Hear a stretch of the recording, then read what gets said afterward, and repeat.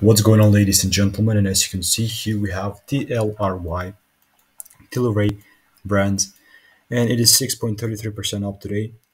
Now we can see that my prediction was still not met. Nope. So, what does it look like that we're, as I said, if we break this law, I was buried from here.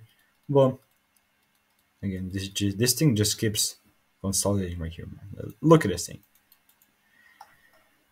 So, we're still in that supply that does not change the fact there. It does seem like more like than not we might be just delivering to this high because we're super close to it, like you can see, just like this. So yeah, guys. So yeah, we might. I'm bullish to this high at 443. Then we might see something happen in this supply, and then maybe we're gonna be taking it lower.